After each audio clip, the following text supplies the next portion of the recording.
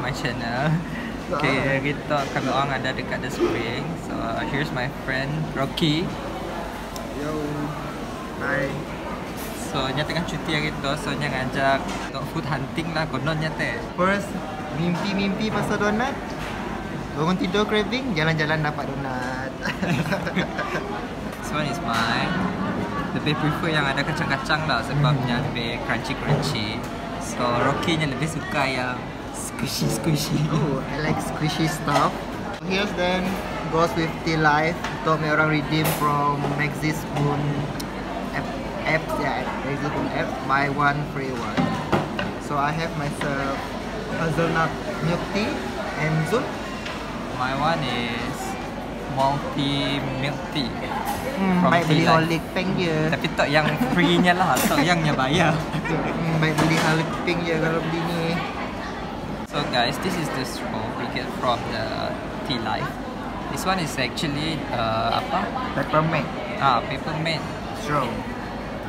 So they are like supporting the environment crisis pun apa nama? Campaign. Campaign to use less plastic use lah.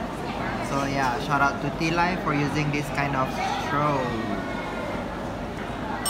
So nya bukan plastik kan?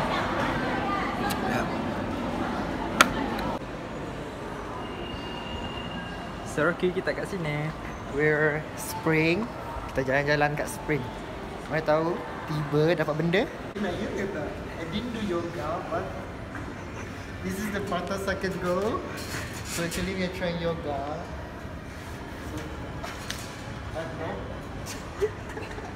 We can swing here. I know it. Yeah, today we're going to categorize all the shopping malls in Kuching. We just started with the Spring. The Spring. Yeah, the Spring. So next, the new building ST13 kah? Yes, dekat belakang. Dekat depan The Spring. So here's the place. That's our next journey. Kita akan naik jejantas. Make use of the jejantas, guys, for your safety.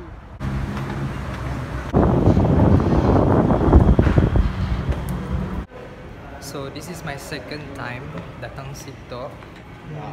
So we see here. Okay, so kita masih sub.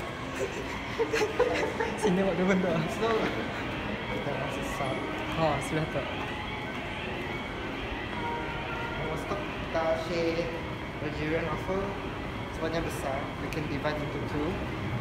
Boleh, kita cuba. Tapi mana aku siap habis, kau habiskan lah. Of course.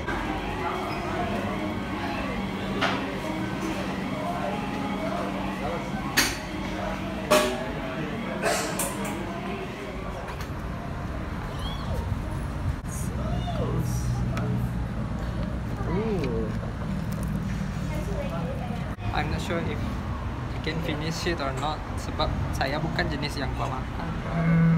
But he had to makan. Dah lah banyak dia. Alang kau kawan aku. Kita cubalah. Okay ya? So kalau kita tengah Aku bikin gambar. kita tunggu Maxim nak pergi sini. Nak pergi Plaza Merdeka for our next shopping mall.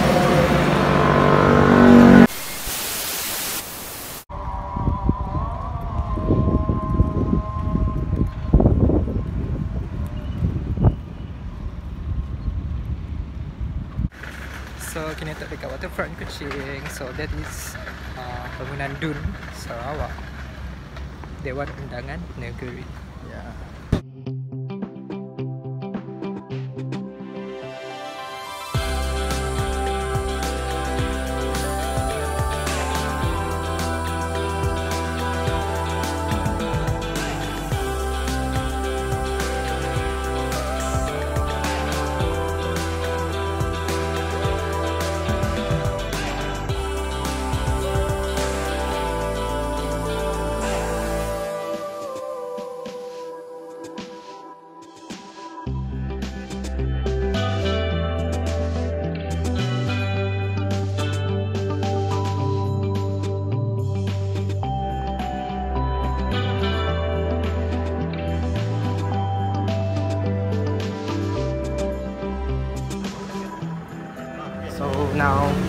kontek baru je tunggu daripada bau tambah.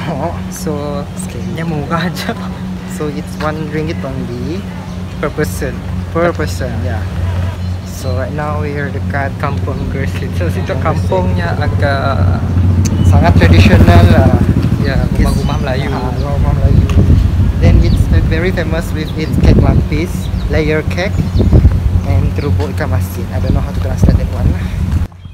Acah-Acah tourist. So thought this one of the famous restaurants aku nak. One is my village baru. Baru. Yeah, sorry. My village Kita zoom sikit. So nya sangat klasik, antique, traditional.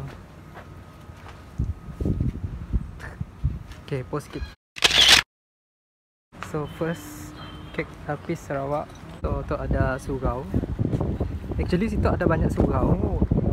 Yes. Situ ada surau, belakang ada surau, seberang ada surau, masjid. Biasalah, like kampungan Melayu. So dekat depan tu ada Mira Cake House. This one is one of the famous one lah. Si baru jalan sekejap kita jumpa another masjid. Hey. Posting pun. Post biji RM5. Sorry, we are not durian lover. We're not durian lovers. This is one of the mangrove species. If you can see, all the roots, they act like nose. They breathe using that roots. We found pedada.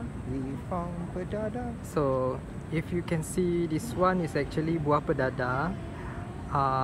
So dulu mari orang selalu pergi tepi-tepi sungai. Orang tua dulu mari dan sidaknya akan petik buah tu di tepi-tepi sungai untuk makan. Rupanya macam ada crown dekat atas buah ya. They should be called as the queen of fruits. So they are Queen bukan manggis ke? Aku tahu. Fun fact, manggis is the queen of the fruit. Aku tahu dah. I'm not sure. We should search dekat Google. Then we're going to confirm you guys. Jom berdandat. So we want to go there to find some drinks. You want to see something? Lawak lah. Oh my god. Fuck si muka. Aku nak one paling aku takut lah. Dah yang aku sebut tadi. Buaya kah biawak? Buaya.